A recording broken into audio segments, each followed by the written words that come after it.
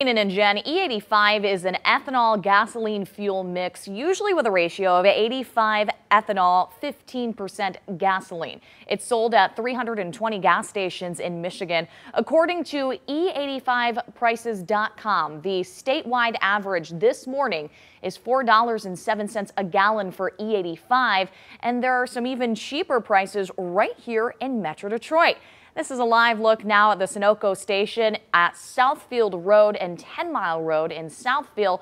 And as you can see here, regular gasoline, $5.29 for cash, $5.39 if you're using your credit card. But look how low the prices are for E85, only $3.69 a gallon.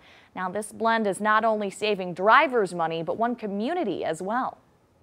You don't feel as stressed when gas prices rise like they are now. Greg Donahoe and his family drive a 2017 Dodge Grand Caravan. It takes regular and E85 blends, saving him a lot of money since gas prices at the pump first started to jump. I would say that's since March, $200 at least by using flex fuels. It's also been saving at least one community. All 30 cars that Westland PD uses is flex fuel capable, meaning it can take regular and E85 gasoline. This is an initiative that started 10 years ago, but I bet you're pretty happy right now that you started it. Yeah, I mean, I think it's averaging like $1.30 less than regular fuel. But going back like 30 days, we've purchased about 5,000 gallons of E85. And so that's $6,500 in savings just in those 30 days. Saving money isn't the only upside. E85 is made from ethanol derived from corn, so it's better for the environment and makes the country less dependent on foreign entities. Flex fuel cars can take both E85 and regular gasoline, so if a station doesn't carry E85, you have options. Compared to an electric car where charging stations can be in short supply. Here's the catch, though. You do have to have a flex fuel vehicle. Do not fill up with E85 if you don't.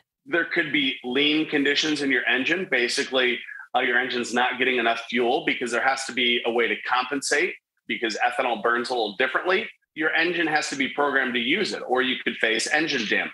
Patrick DeHaan with Gas Buddy suggests checking the car's manual to confirm what gasoline types the car can take. One potential downside, E85 gets less mileage than regular gas. However, it's a matter of crunching the numbers. Certainly do the math. I would say that if E85 is a 20% or greater discount to gasoline, that's when it may be worth it. Also, E85 can run in short supply. Their availability has been constrained at times. We came here a couple weeks ago and they had the pump shut off because he was out.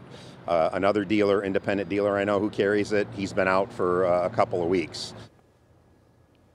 Now, E15 is another option for drivers and is more car-friendly. Any car later than 2001 should be safe to fill up. Still, good idea to check the manual. However, just like E85, E15 runs an even shorter supply. And Keenan, Jen, very selfishly, I pitched this story to see if my car could take E85 because I've been driving past these gas stations where it's so cheap and my car cannot. So, but it is, you know, it is a good option, especially if you're looking for a car. Maybe buy a flex fuel car. Oh, without a doubt. I mean, there's certainly something to consider, and those prices are eye-catching, like $2 cheaper a gallon. It's tempting. I drive by and I'm like, don't ruin your car, Allie. Yes, don't ruin your car. That's much more expensive than saving money on gas. One of the many ways people are trying to pivot right now, for sure.